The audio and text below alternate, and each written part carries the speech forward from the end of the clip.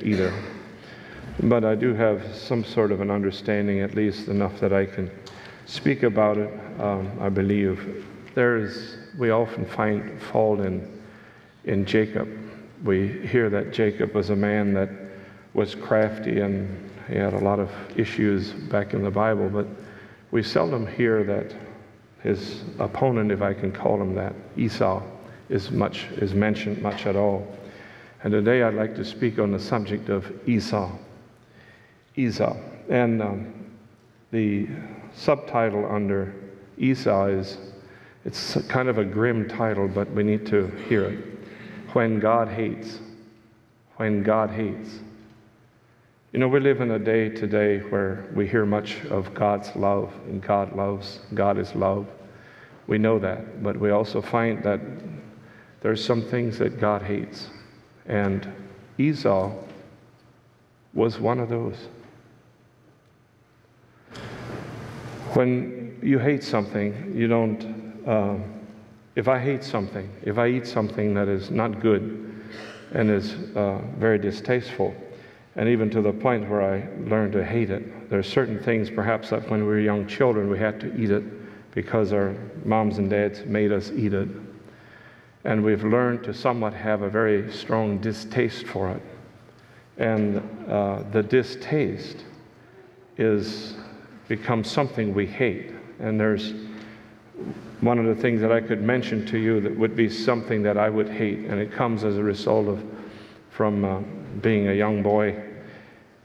Years ago, I'm almost 61 now, and when I look at years ago, there was something that my mom did because we didn't have refrigerators and freezers like we have today, and fresh fruits out of the store was seldom found. But we saw something that my mom used to buy some pineapple and she'd can them.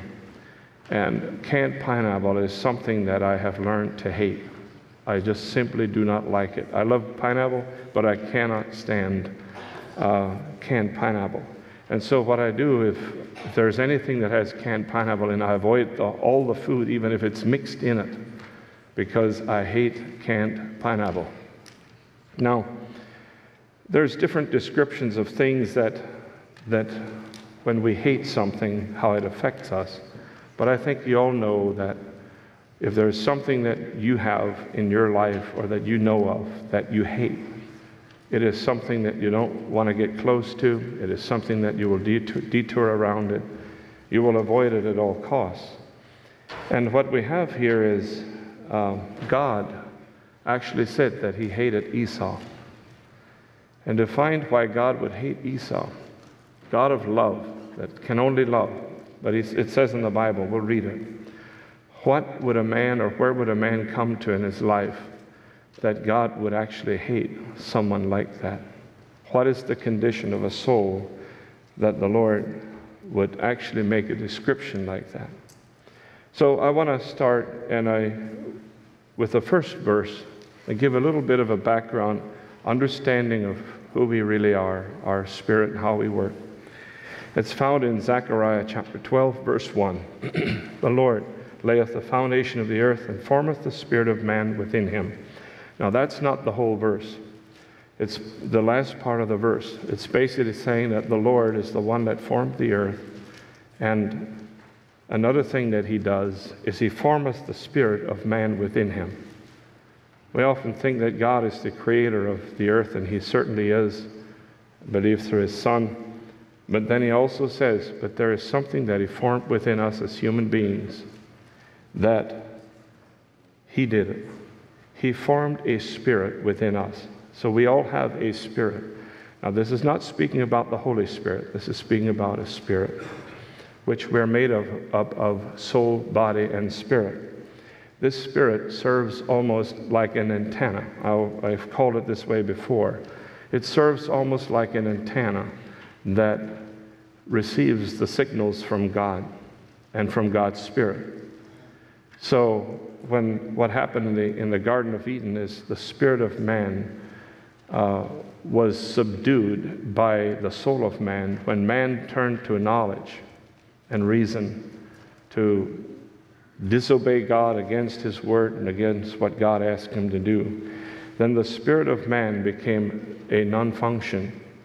It was like it turned into a dormant state, and as a result, the natural man cannot receive the things of God, of the Spirit of God. Notice that. The antenna of the man came to a place where it became dormant and wouldn't receive the signals that came, or the words that came from the Holy Spirit. So the words that comes from the Holy Spirit minister to our spirit. And we want to explain that a little bit, because I see this is the problem that Esau had. So when you can look at yourselves as a person that before you were born again, you were in a dormant state where you could not receive the things of the Spirit of God. They didn't make sense to you.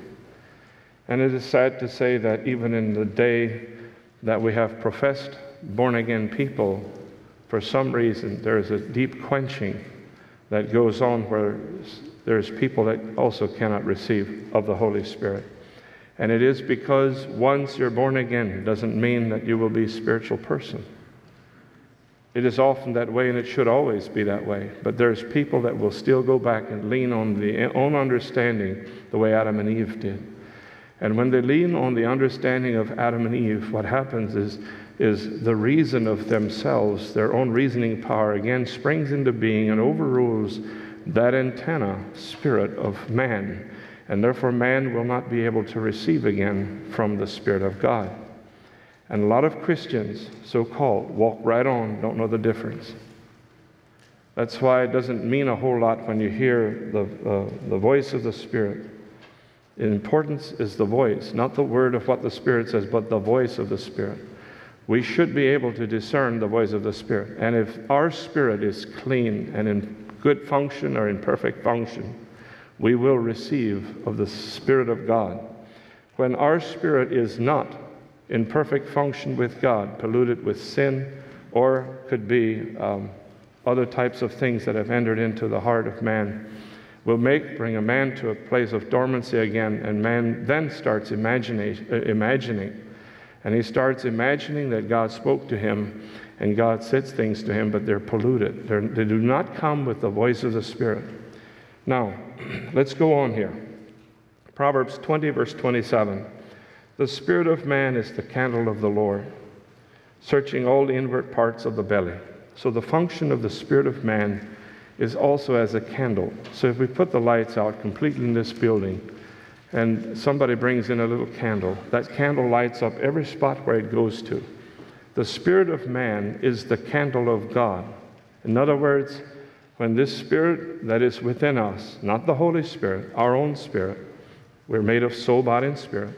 When our spirit has been restored and been in function with God, it receives the things of God, but it illuminates also the things that God speaks to that person. So what it is extremely important that our spirit is always in tune with what God is asking us to be. That means if you have sin in your life, it needs to be repented of. It goes to biases and things of this nature, religion, things of this nature, preferences. Those can all have an effect on our spirit. And then what happens, next thing you know, you're walking in darkness, and the Spirit of God is not lighting anything in you, because the Spirit of God is the one that lights the candle. He is the one, is the fire of that candle that we have. I'll read it again. The spirit of man is the candle of the Lord. Doesn't say the fire of the Lord. The Holy Spirit is described as a fire. And so the Holy Spirit lights the candle of our spirit and brings us light. Then we can spiritually see things. This is the problem that Esau had. He could not see spiritual things. In John chapter 7, verse 38, he that believeth on me, as the Scripture has said, out of his belly shall flow rivers of living water. This again is a description of believing as the Scriptures say. If we believe something different than what the Bible says, if the Bible says one thing and we believe another thing, it is quite obvious that whatever comes out of that belly will not be rivers of living water. Probably not even a little stream. But here it says it will be rivers of living water. Now, I'm just laying some foundation.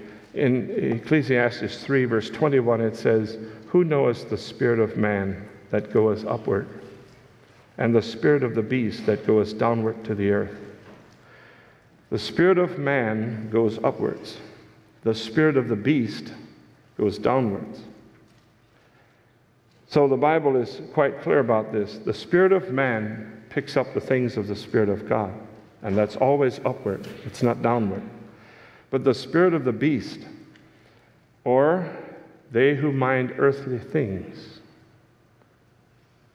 that's the spirit of the beast. Notice the difference. What you're conscious of, whether you're God conscious or when you're world conscious, or conscious about people around you. The spirit that goes upward is always God conscious, and that's the restored spirit. The spirit that is down does not receive the things of God, doesn't reason at all, even with the things of God, but has his own reason of believing and picking up things with own personalized descriptions and so forth. So when we mind earthly things, we can know that our mind or our spirit has somewhat need of restoration. Now I want to go to 1 Corinthians chapter 2, verse 9. "But as it is written, eye has not seen nor ear heard, neither have entered into the heart of man the things which God has prepared for them that love him." So we notice here a condition. If we love God, sets us in a different category. Now there's people that make descriptions of loving God, maybe by the way they dress, or maybe the things that are said. But according to this, it's not what it's speaking about. There's something to love God, and there's something to act as though we love God. And see, this is where the spirit of man will never lie to you. The spirit of man is the one that searches deep in the heart of man, and he understands the man more than even our mind does. I believe that. I believe my spirit and your spirit, once restored by the blessing of Jesus, the blood, the forgiveness of the blood of Jesus Christ, and the reception of the Holy Spirit within. I'm not speaking about the baptism of the Holy Spirit here. I'm speaking about receiving the Holy Spirit. That puts the light on the candle. Now, what happens then is it says, "But as it is written, eye has not seen, ear has not heard." So there is nothing that I can tell you, there's nothing that you can see that can enter into your heart to give you an idea of the things that God has prepared for you if you love him. Now I believe that is talking about in this world. It's not in the next world. That is in this world. It's not speaking about heaven. I've got many reasons to say that, because the following verse says, "But he has revealed them unto us by his Spirit." Now, this is the difference between Esau and Jacob. Esau went by what he saw. He went by what he felt. And he did great things. In fact, Esau did much greater things than Jacob in the eyes of man. And we'll get to that in a little bit. Excuse me. Let's read this again. "Who knoweth the spirit of man that goeth upward?" It's 1 Corinthians 2, verse 9. "But as it is written, eye hath not seen, nor ear heard, neither have entered into the heart of man the things that God has prepared for them that love him." Now verse 10 says, "But God hath revealed them unto us." How? By the Holy Spirit. Did you hear that? It's not by what you glean from somebody else's writings, what you glean from my speaking to you. It's not that. Because it cannot be read with the eye, it cannot be heard with the ear. It has to be received by the Holy Spirit. Do you understand that? That has to be very clear. Because what God wants to do, he wants to teach us the deeper ways of God. He wants to teach us and take us much further than most people ever walk. And to be very honest with you, that's totally my understanding. Because many people will not get this far in their Christian experience because it gets offensive when God reveals some things that are much deeper. But this is the power of the Holy Spirit. He wants to take us deeper. So I'll read again. "But as it is written, eye hath not seen, nor ear heard, neither have entered into the heart of man the things which God has prepared for them that love him. Verse 10, but God hath revealed them unto us by his Spirit. For the Spirit searches all things, yea, the deep things of God. Now, before I read the next verse, let's understand this. One of the things that the Holy Spirit does, probably one of the descriptions you see over and over, is he is a searcher. He is a searcher. He's like a current of air, but he searches and he searches and he searches and he searches, and he has an understanding. My spirit has an understanding of things that I probably do not have an understanding of. Actually, I know that, because my spirit knows more about me than I do. Now, you say like this, how do you say that? That sounds somewhat confusing. Well, let's continue to read some of these verses, and maybe you'll get an understanding of this. See, the spirit of man is the one that searches the deep things within the heart. And it goes even into the belly, and it finds exactly the understanding and the evaluation, and takes the total inventory of the human being. And then the Holy Spirit does the same, but he does that about God. The Holy Spirit is the one that searches out God and searches out his word, and he knows things about God. And so between those two spirits, the Spirit of man and the Holy Spirit, there is then the communication.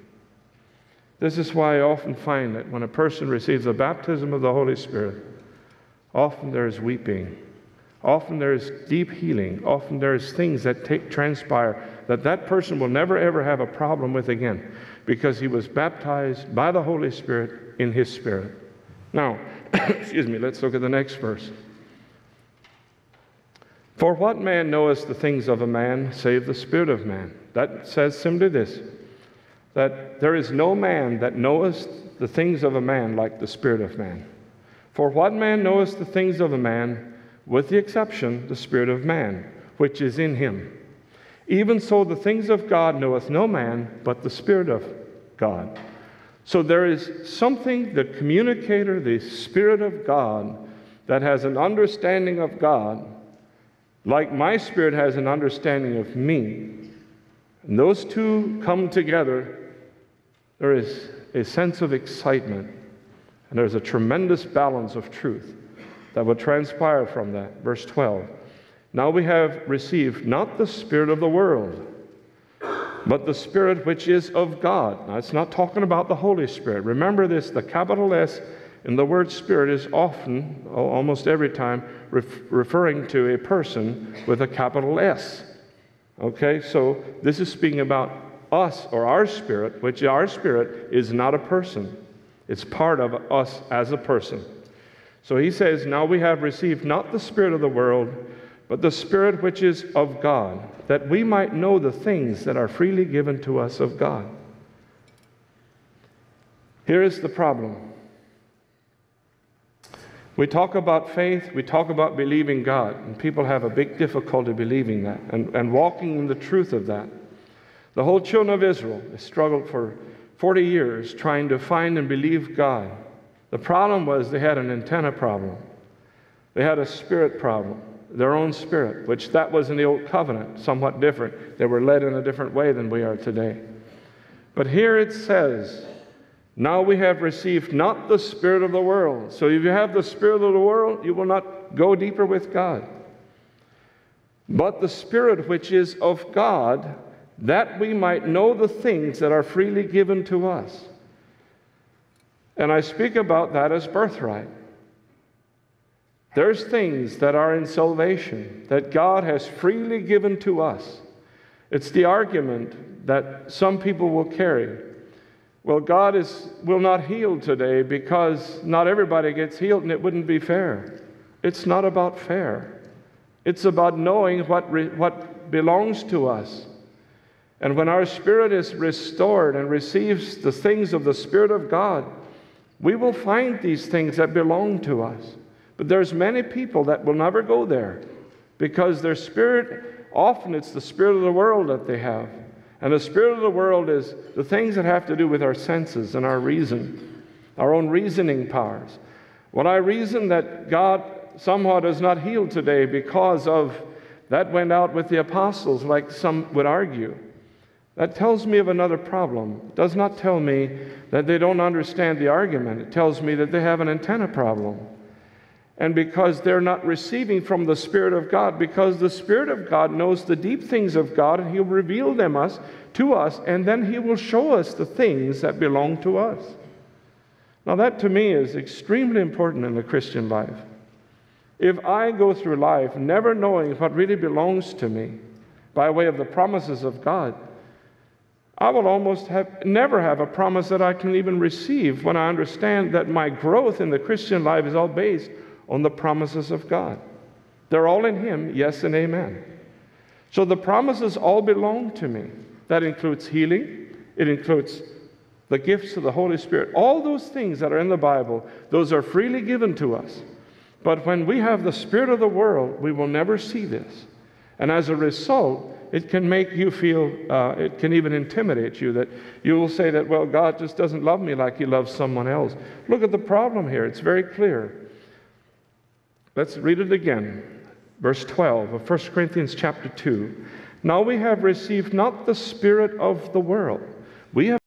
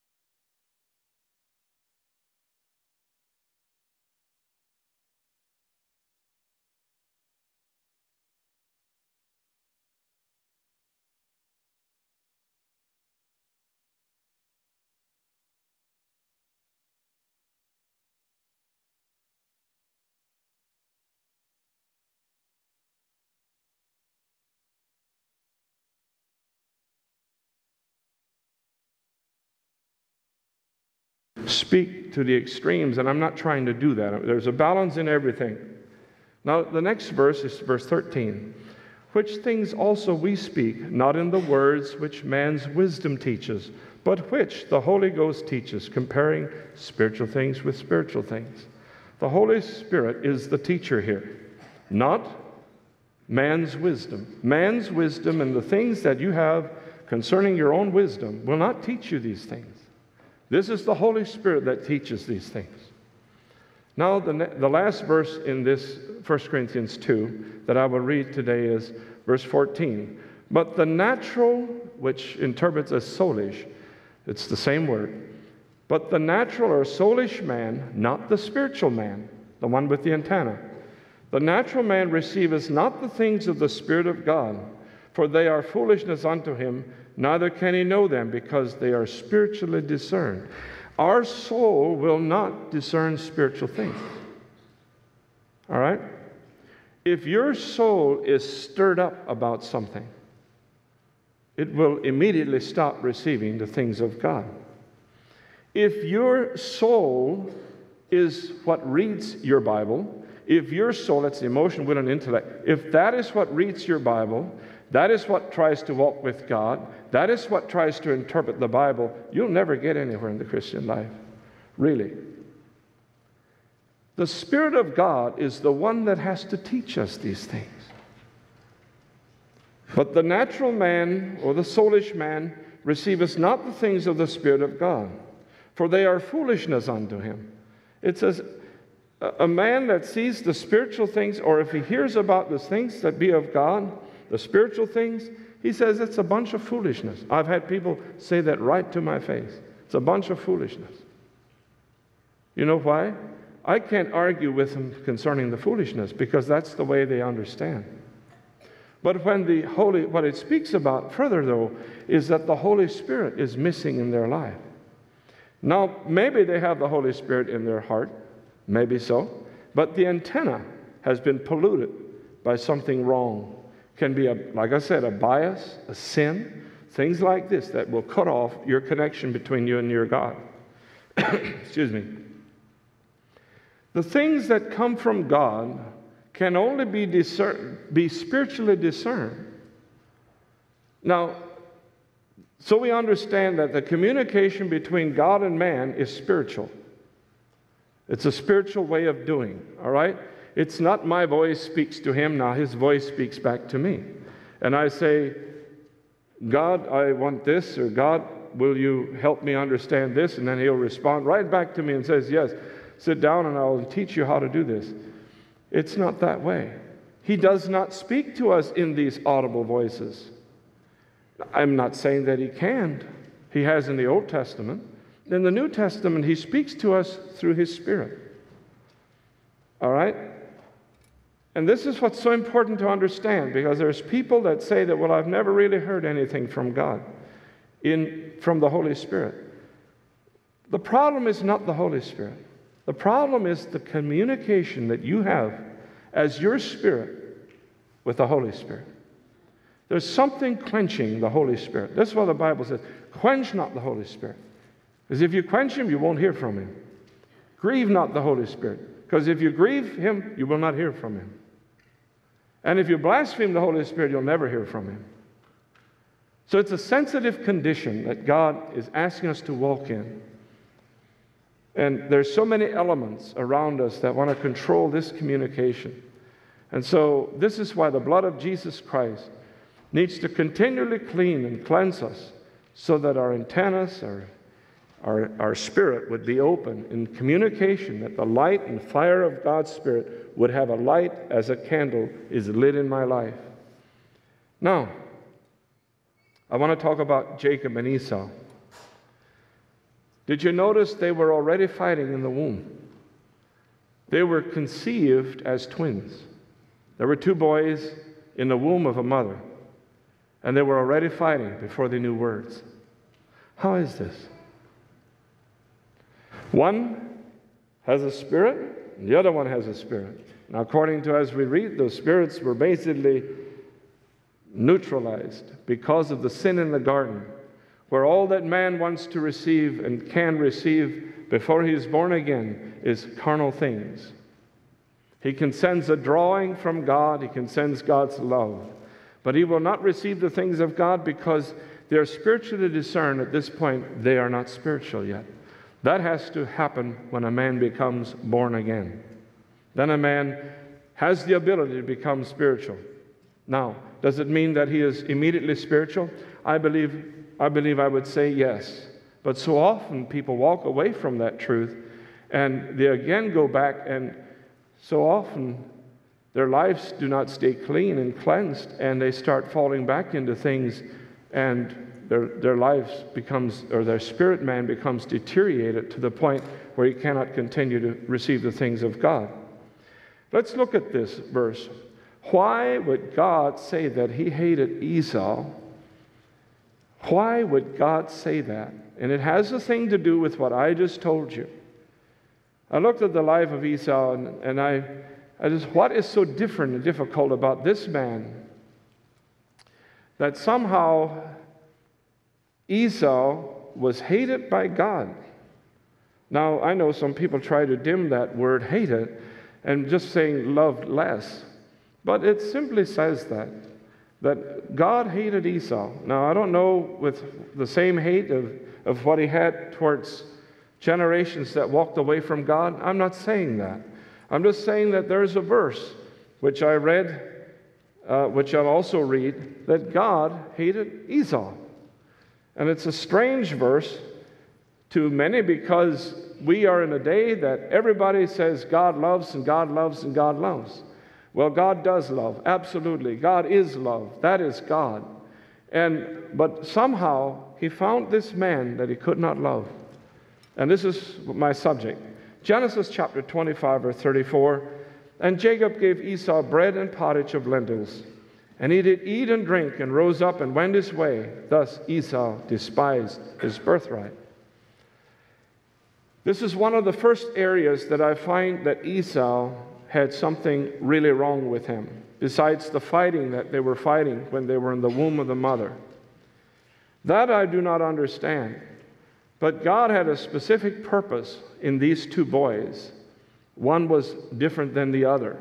But it is interesting as we see this, where it says Esau despised his birthright, means Esau disesteemed his birthright.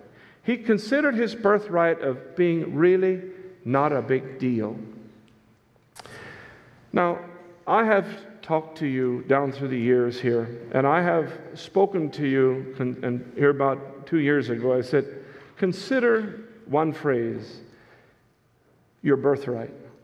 Give that some thought. What is your birthright? We're not talking about the new birthright, being born again, having a new birthright.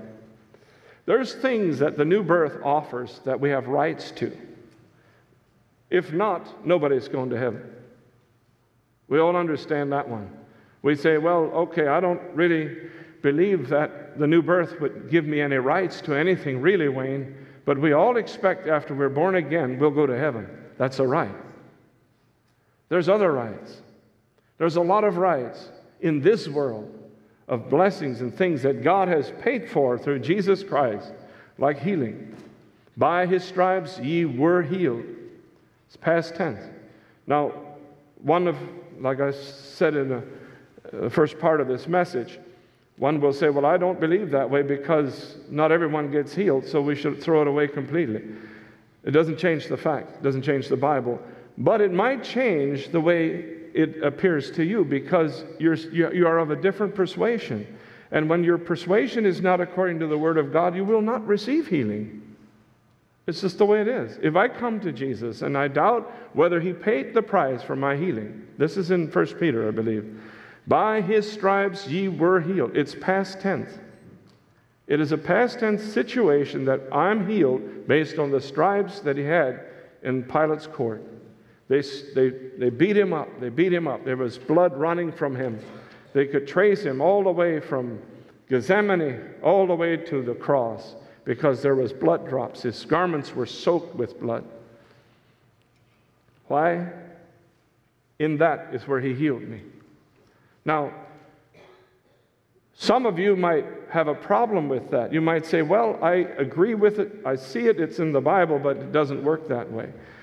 These are the way some people receive things wrong. You might be receiving it by your own idea. You might be receiving this by common reason. It's not going to work.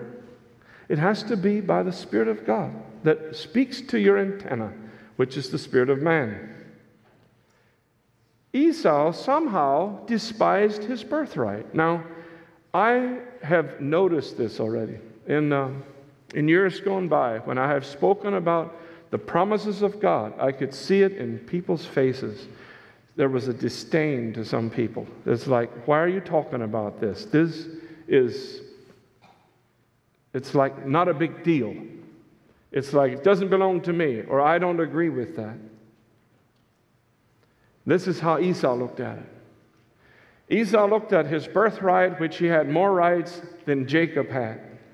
There was a lot of good things in the birthright. He had a lot of things going for him.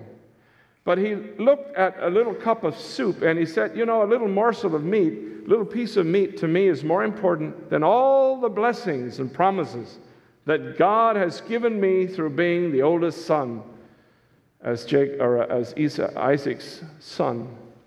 And so he counted it as really not worth a whole lot.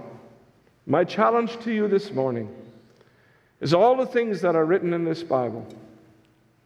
They're written in here. They're the promises of God. Do you esteem them? Do you esteem the promises of God? Or do you write them off and say that they're not really important to you? I can well survive without the promises of God.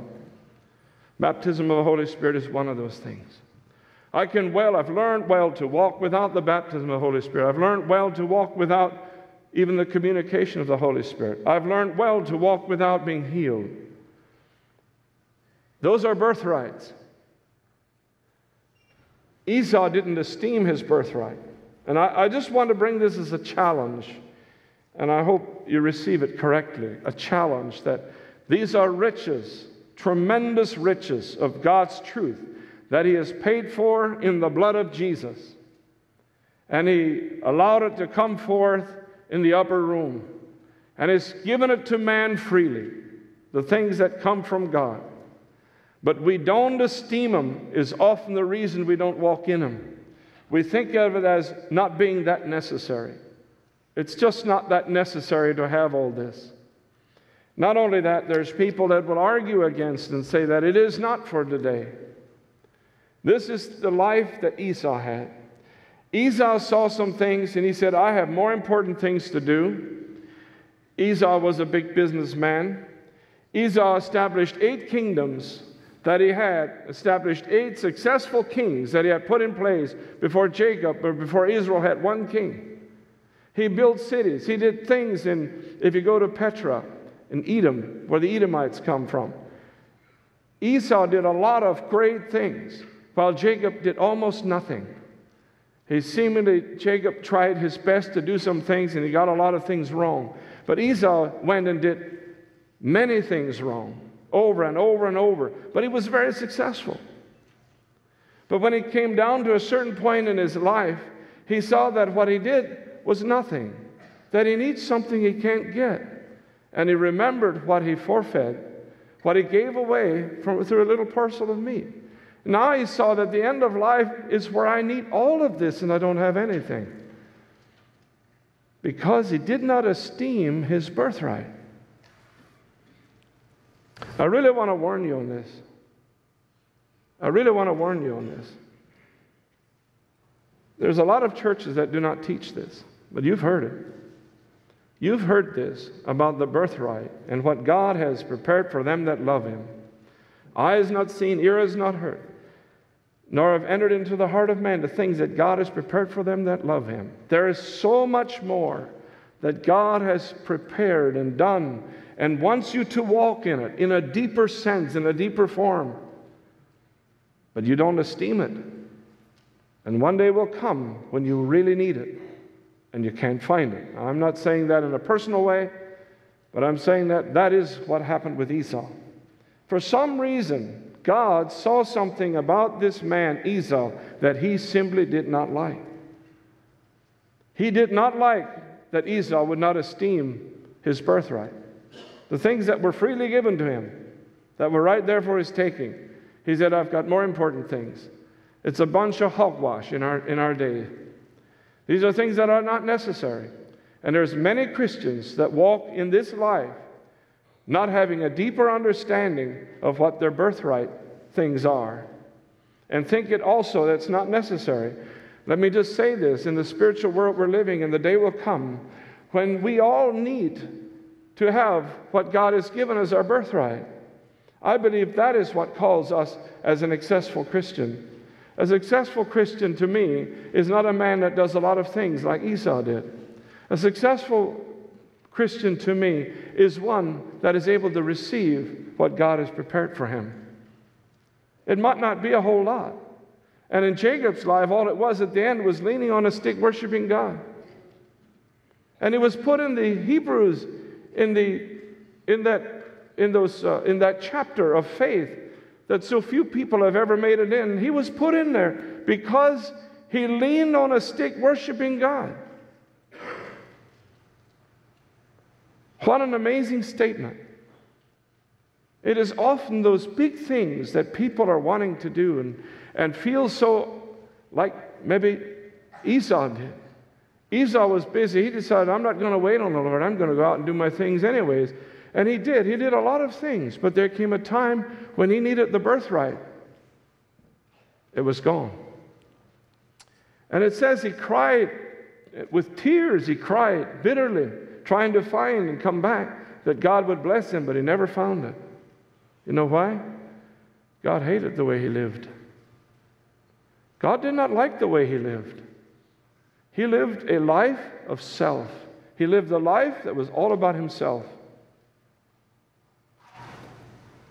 He was out always wanting to kill Jacob. He made that statement in the beginning days of his life. One day I'm going to get that man. I'm going to kill him.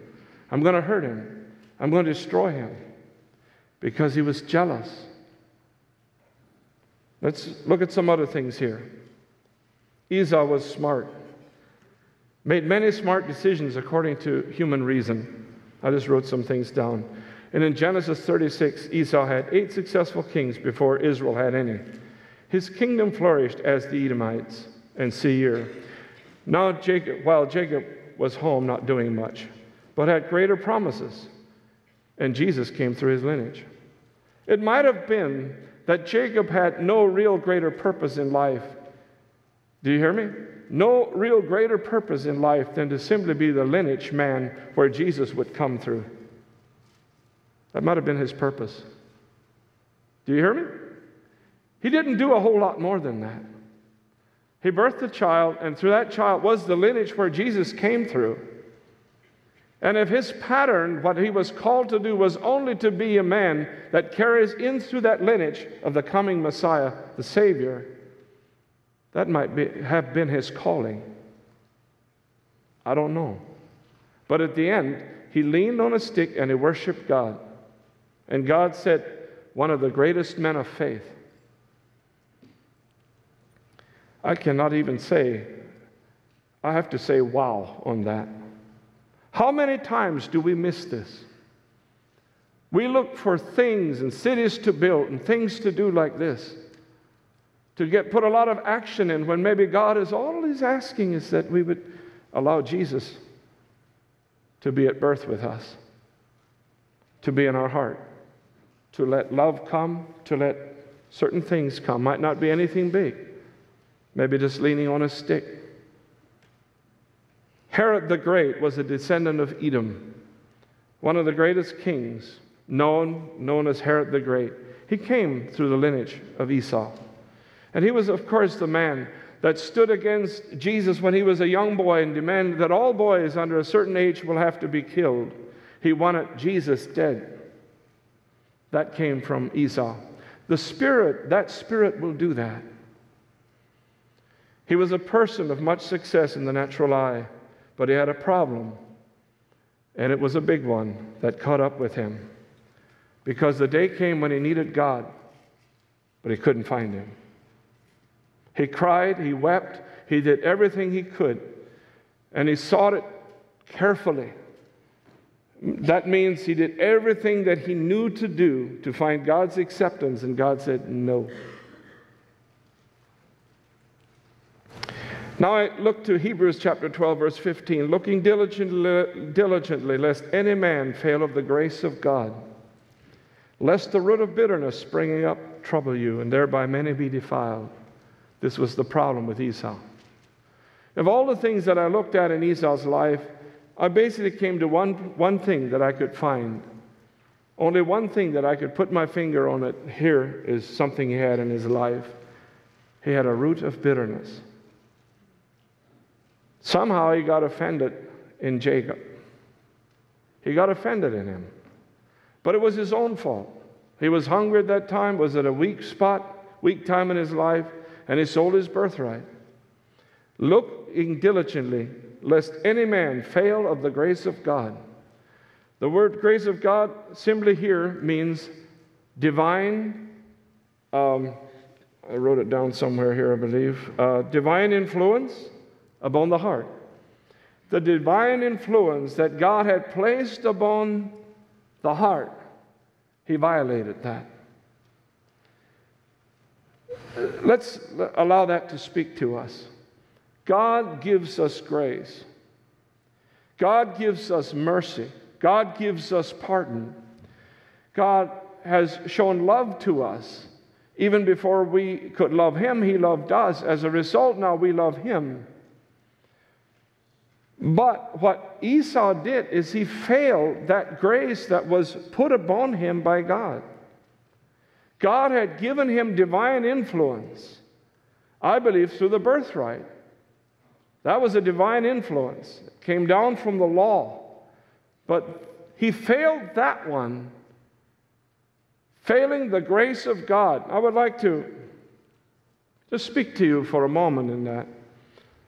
Look at your life and see where do you find that God has put divine influence upon your life. Divine influence by way of salvation. You've been born again. You've been washed. Your sins have been forgiven. That's divine influence. God has given you power over sin. God has given you power over things. That's divine influence. Anything that God has blessed you with is divine influence. Esau failed that one. Esau took it for granted that that's not that important. The divine influence upon his heart, the things that God has done in his life are no big deal. And he was looking to do greater things than the divine influence upon his heart would allow him to do. Because the divine influence upon his heart was not asking for him to go and build cities and establish kingdoms and to do many, many things that he did, very successful. That's not what the divine influence was given to him for. He gave it away, and then he went and did this. Excuse me. I guess what I would like to say, I would much rather do one little thing under the divine influence of God, His grace upon my life, than do 1,000 things without the divine influence. And what I'm wanting to tell you today is you need to look at where God has put divine influence on your life and make the best out of that. Take that and walk with it. Allow that to be a part of your ministry, of your mission. The divine influence that God has placed upon Esau was by way of birthright. It's very obvious, the only thing. The divine influence that God has placed on us is also by way of birthright. What have I done with that? With the divine influence that God has placed on my life, what have I done with that? Am I unsatisfied if I cannot be a mover of mountains because somebody else could? Does it affect me then that I think I have to outdo someone else? What you'll do is you'll give your birthright away. You need to look very intensely into your life and see where God has appreciated you and gave you blessing and life and influenced it with His divine power, and walk in that. That might be all that you'll ever do. You look at the great man Jacob. Let me not turn away from this. This great man Jacob, that seemed to be mostly a failure all through his life, did one major thing. He gave birth to someone whom Jesus came through as a lineage. Might have been his only purpose, I don't know. But then after that, the sons that he had and so forth, the twins, he couldn't have children, and then they had these twins. I'm talking about Isaac. That's how Jacob came into the scene. You look at the influence that was upon that man Jacob, and when we look at it, it seems that Jacob was an absolute failure in his entire life.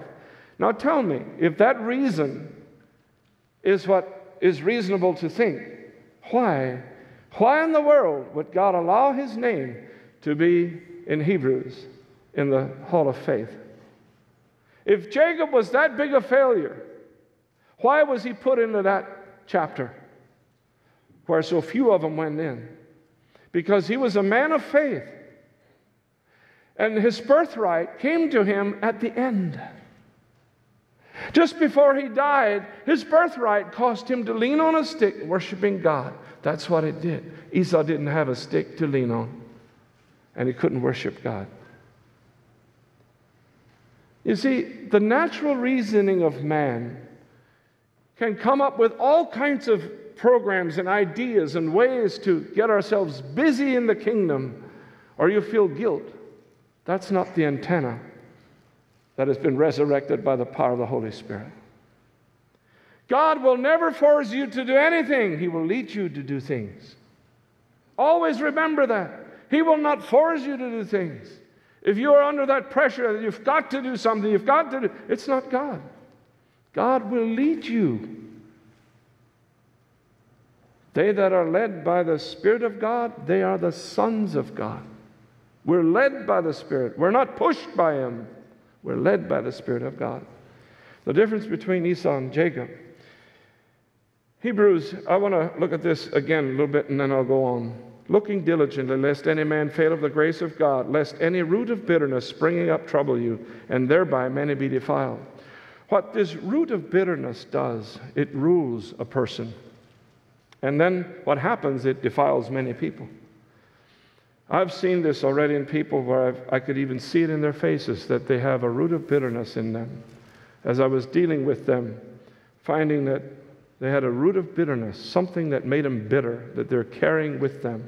And it will rule them because those roots grow and they will leave effect on other people and defile many people. That was Esau. Verse 16, lest there be any fornicator or profane person as Esau, who for one morsel of meat sold his birthright. Verse 17, for ye know how that afterward, when he would have inherited the blessing, he was rejected, for he found no place of repentance, though he sought it carefully with tears. He felt that his birthright was so what? He failed God's divine influence upon the heart. He had a root of bitterness springing up, and it troubled him in his entire life. That root defiled multitudes and thousands of the Edomites, and actually became enemies to Israelites because of that root of bitterness. Esau was a spiritual prostitute. He could be bought out and influenced. He was called a profane person. He was called a fornicator, which is a spiritual prostitute. He can be bought out. He could have had a heavenly inheritance, but was rejected by God. He sought it carefully with tears, but never found true life-changing repentance. And I'm just reading a couple of my notes. True repentance is a change of mind and heart and feet. It's the placement of which way you're walking. It's where your mind is thinking and not thinking that way anymore. It's a total change of heart, mind, and your feet.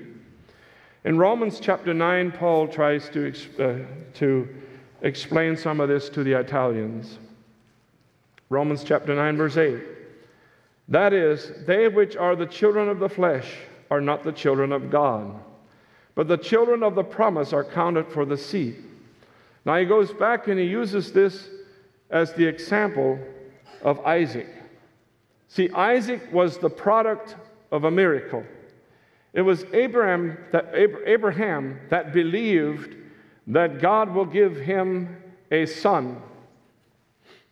Abraham believed God, and it was accounted to him for righteousness. He believed God. In that believing him, he knew God promised him that was a birthright. So Abraham could have said, well, it's no big deal. Other people have had promises too. Other people heard stuff too. But Abraham knew that God promised. He knew the voice of God, and God spoke to him and said, you will have a son. Well, it was 99 years old, and he still didn't have a son. It does not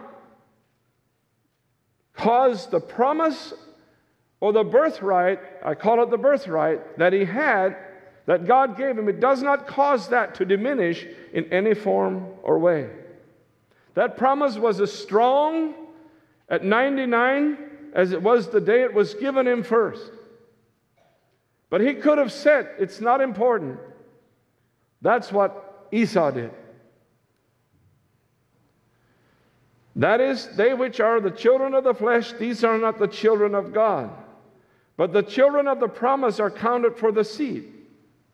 And the children of the promise was Isaac. Isaac was the product that was promised. And so the promise is in Isaac. And in Isaac shall thy seed be called. The children of promise are the seeds. Verse 9, for this is the word of promise. At this time will I come, and Sarah shall have a son. The promise was that God said, Abraham, you can try as often as you want to, but until I come on the scene, it will not happen. And then he says here, at this time I will come, and Sarah will have a son. The frustrating years of Abram must have been phenomenal experience, knowing that God spoke to him and said, you will have a son, but he couldn't. And even proved that the age that he has and his wife had, it is impossible. The problem was God wasn't on the scene yet. But when God came on the scene, and God will come on the scene if you believe. It's the difference between Esau. God couldn't come on the scene because he gave his birthright. All the things that were promised to him were not important to him. Are you getting this? This is really important. If you want to go further in your Christian walk, and if you wonder why things have been stale in your life for so long, you have a birthright. Verse 10, and not only this, but when Rebekah also had conceived by one, even by our father Isaac. Verse 11, for the children being not yet born, neither having done any good or evil,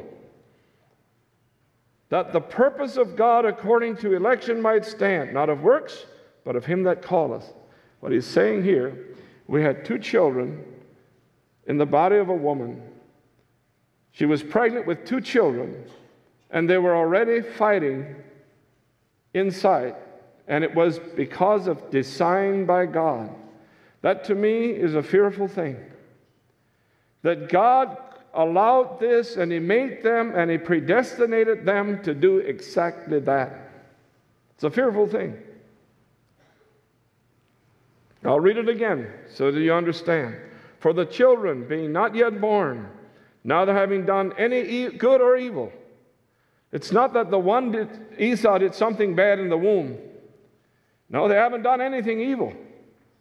That the purpose of God according to the election might stand, not of works, but of him that calleth, or promises. Verse 13, and it is written, Jacob have I loved, but Esau have I hated. What has Esau done then that God could say, I hated Esau? What has Jacob done? Jacob hasn't done a whole lot of different things. He tried like everything to make the promises of God work in him by being crafty, by setting up things so that the promises would start working. He was trying to help God do his things. Esau didn't even go there.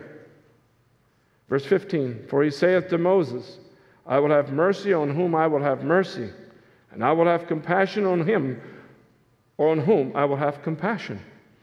God says, I will have mercy on you, I will have compassion on you, and I will make the decision who gets that. Now I would like to say this, that if you're sitting under the sound of my voice today, and God's compassion and mercy has come to you, you cannot let that thing go. You've got to prize that. That is really, really special. Esau didn't have that. God, when he has compassion on you and he has mercy on you, don't you dare splurge that.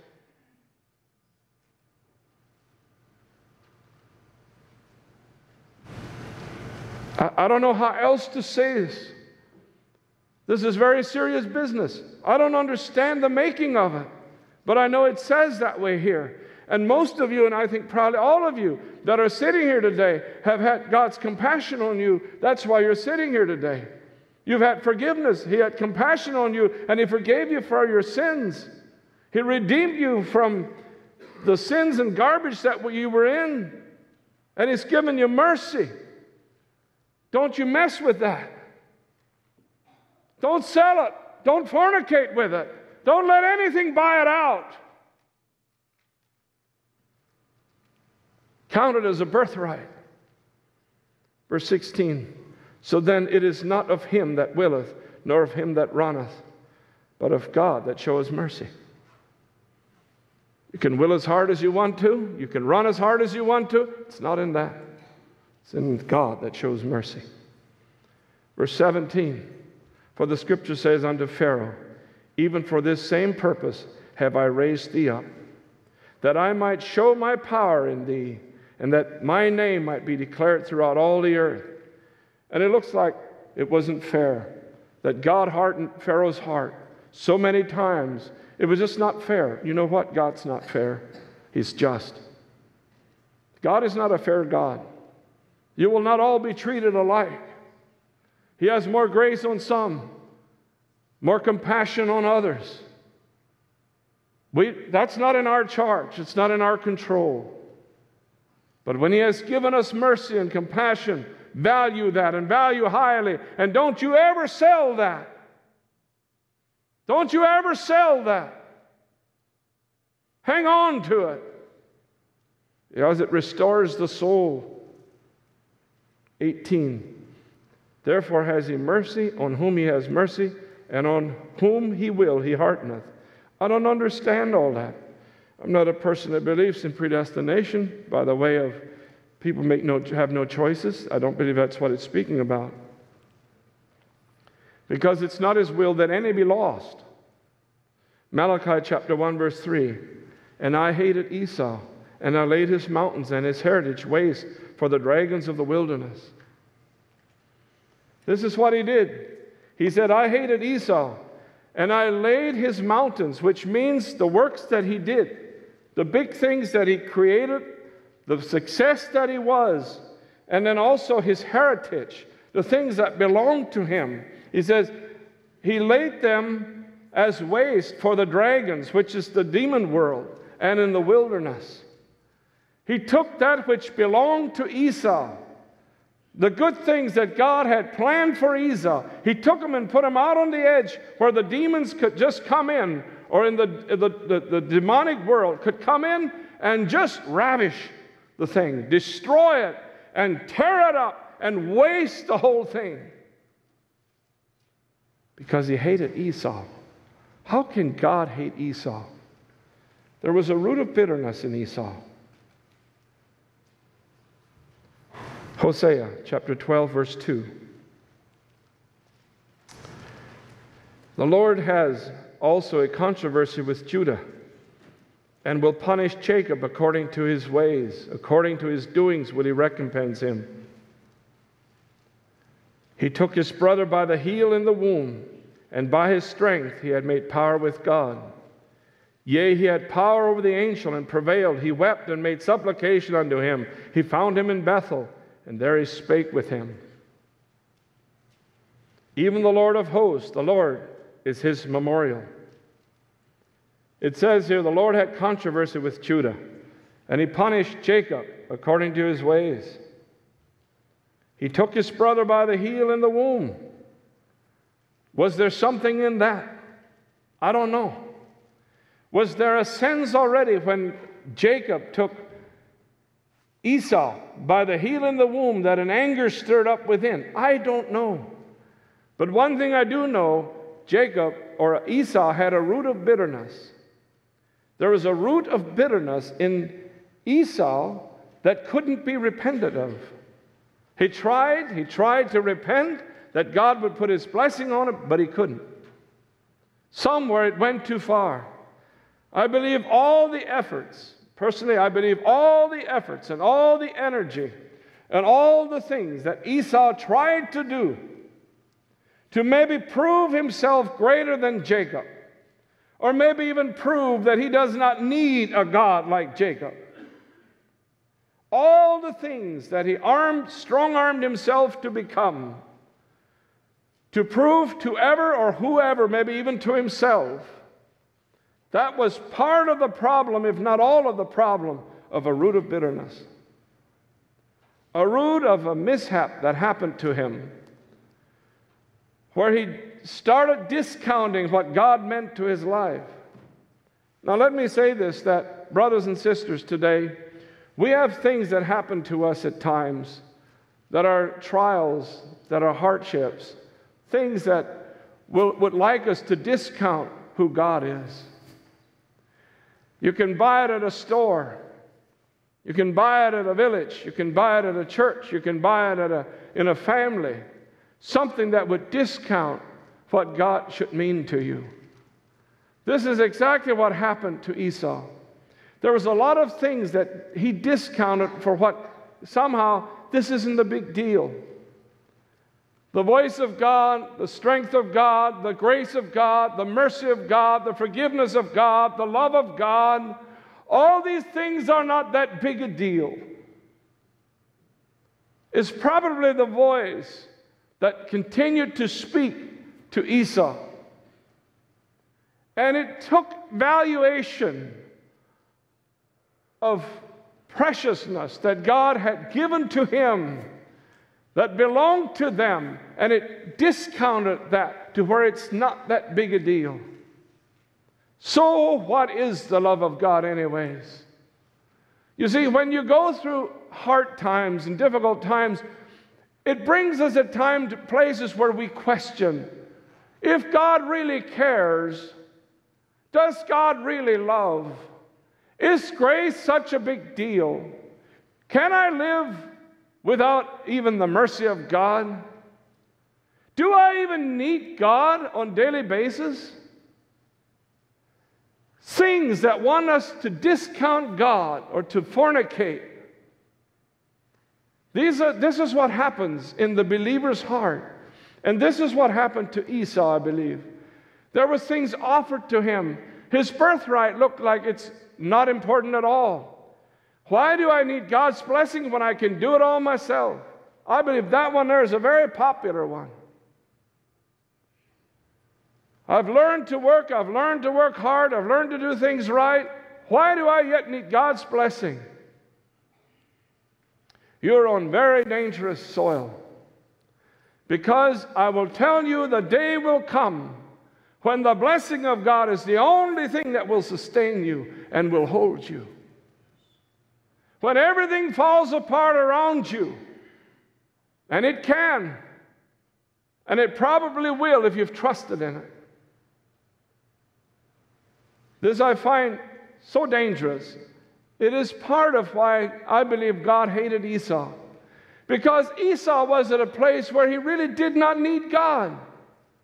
And I would like to say this to some of you younger business people that are here. You learn something, and you learn to do it well, and it seems that you're busy and you make a lot of money, and you just all at once you've kind of got it together. I want to warn you. You will need the blessing of God sooner or later. Just because you can do something really well doesn't mean you have the blessing of God.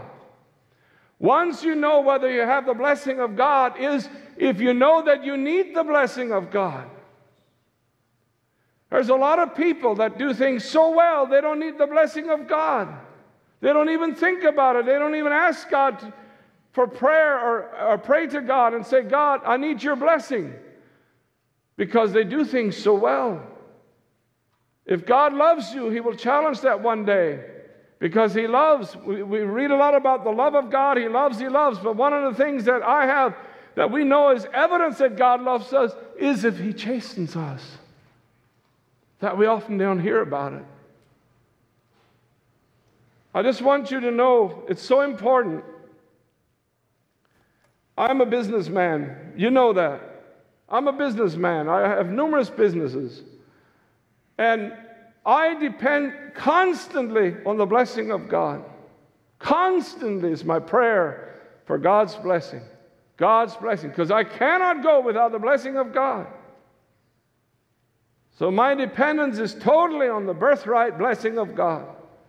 And I just want to warn you, when you're young and you have a lot of heart to work and have vision to do something and you go about it, that's what Esau did. Esau did not need the blessing of God. He could build cities without it. But it was at the end where he saw that he needed the blessing of God. When the whole world came down on him, he needed the blessing of God. He couldn't find it. He tried to repent. He cried. He sought it carefully with tears. He probably went back and identified every little obstacle in his entire life to see where he went wrong, but he couldn't find the spot. And God's blessing would not return to him. He couldn't even repent. He tried to say, I'm sorry. He tried to say, God, can I do it over again? He tried all those things, but he could not repent. His feet wouldn't turn, his mind wouldn't change, and his heart stayed same. I have a message that I preached some years ago on the hardened heart. That's what a hardened heart is. A hardened heart is when the heart cries out to God, and it can cry, but nothing changes. It comes from having tried to repent too many times. You've asked the Lord over and over for forgiveness, and finally you neglect and you become hardened in your heart. And then finally you try to ask God, God, forgive me, please. Lord, help me, forgive me. But your feet go right on and your mind goes right on and your heart stays unchanged. That's a hardened heart. That is obviously what Esau had. But that God would bring it, I understand this was in the Old Testament, but that God would bring it so to the point where he classified that as a person that I hate. It is beyond my understanding. I cannot understand that God has so much love. A person that wanted to come to him and wanted to repent but couldn't. And God says, I hated Esau. I think it's the mentality of trying to do those things without God. To take your hands off of the arms of God and do it yourself. That I don't need God.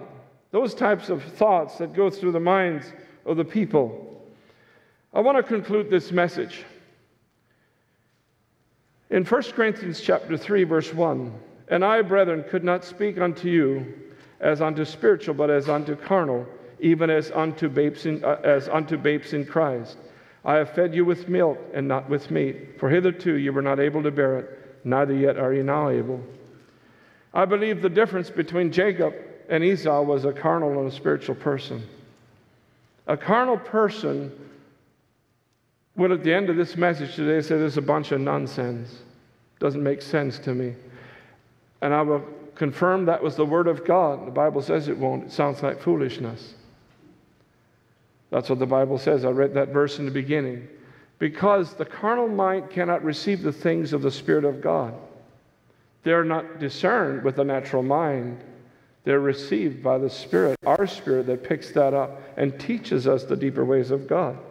You know, some of you people have been struggling for some years on the same issues. It's time to be out of that. That's part of this. I've fed you with milk. You've been struggling with the same issues for many years, and nothing changed. It's time to go beyond that. It's time to look at the birthright that is given you. It is time to take an examination of your own life and see, God, where am I missing it? It's time to get serious with God. God, where am I missing this? And this happens to all of us. Happens to me. We go through life. We have a great victory that we win. A beautiful blessing that comes. And we walk in victory for a while. And all at once we start slipping back a little bit. But not a whole lot, just a little bit. And the next thing you know, after some years, you're right back in the same track. God is wanting to teach us to go further and to come out of that baby stage and to become men of God. Men that carry the vessels of God. Men that God can live in. Men that God would not hate. Men that God can love. Because there's so much of the love of God that has been shed in the hearts of these men or women by the Holy Spirit. I have one more last verse. Hebrews chapter 4. For the word of God is quick and powerful, sharper than a two-edged sword, piercing even to the dividing asunder of soul and spirit, and of the joints and marrow, and is a discerner of the thoughts and intents of the heart. There is one verse that settles this whole matter concerning our personal conditions between us and God. It's the Word of God. The Word of God will settle all of this.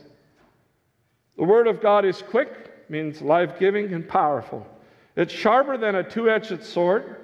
It pierces even to dividing asunder of the soul and spirit. The soul power of a man that has ruled the man needs to be divided away, pulled away with a knifing from the Word of God, so that the spirit stands separate within man than does his soul. And then man can receive the things of the Spirit of God.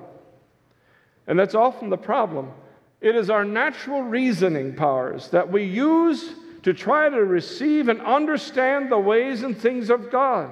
But it's our natural mind trying to discern that or trying to do that. It doesn't work that way. The natural man cannot receive the things of the Spirit of God.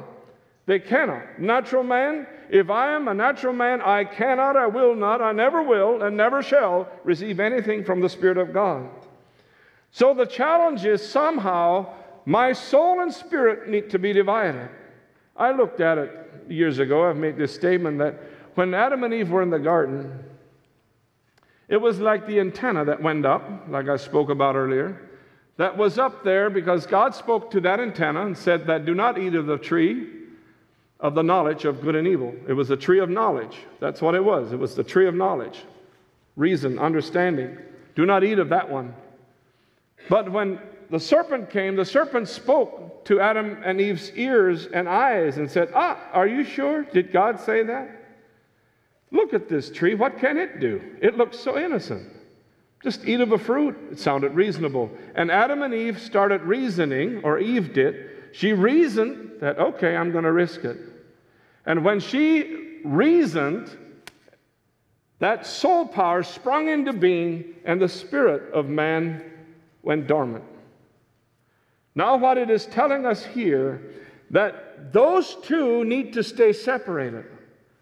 The spirit of man, the soul of man, which is emotion, will, and intellect. The spirit of man and the soul of man need to stay separated. And there's only one thing that can separate that. It's the Word of God. The Word of God. What does the Bible say? That's what the Bible says. What does the Bible say? The Bible is life-giving, it's quick, it's powerful, it divides this from this. Yeah, but I don't think it doesn't matter what you think. That stays divided. Only when these two are divided, then you can receive the things of God. There's another way of explaining this. The cross, right here. The cross of Jesus. If you want to follow Christ, you have to take up the cross and follow. There is a cross demand to keep these two separated. Because Jesus, that is the Word of God, had to die and resurrect so that we have the power to separate these two by the power of the Word of God. That's exactly what He did when He was on the cross again. So the cross is something you and I have to take up voluntarily all the time. We take it up daily. If not, you'll start getting confusion. And it's this stuff that comes into your mind. Next thing that happens, you'll have a root of bitterness that will try to defile you. And then that will defile many others as well. And there you are. You wondered where all you went. Why is God not close to me? That's what happened. The cross of Jesus Christ separates these two. That's the Word of God. The unquestionable Word of God. The one that you cannot deny. The one that you cannot walk from. The principal Word of God that stands, and not one jot or tittle will ever vanish away. The Word of God will always stand. That Word of God needs to be applied. There is where it stands. And when you have the Word of God in obedience to your own heart, and you live by it, you walk by it, and you feed by it, there's a distinct difference. The soul man has no choice but to surrender. It has no more suggestions to suggest that I'll do things this way, and I'm going to do this, and I'm going to do that like Esau did. And I guess if I can conclude this, I would say that what God cannot love, is what Esau did. Man's own way. He cannot love man's own way, which is sin. God cannot love your sin.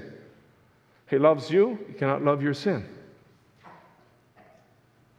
So if you want, or if you questioned why you haven't gone deeper with God, that's part of, if not the main problem.